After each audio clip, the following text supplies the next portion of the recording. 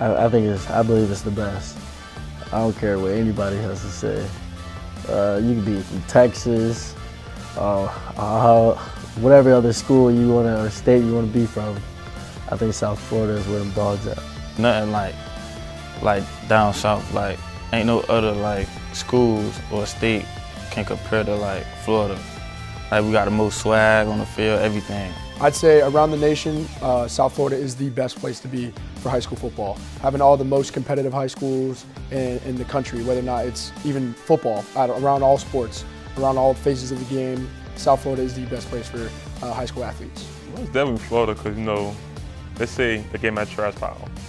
Let's say Miami North vs. Carey City, very big game, so just very dominant, very hectic every play, so yeah.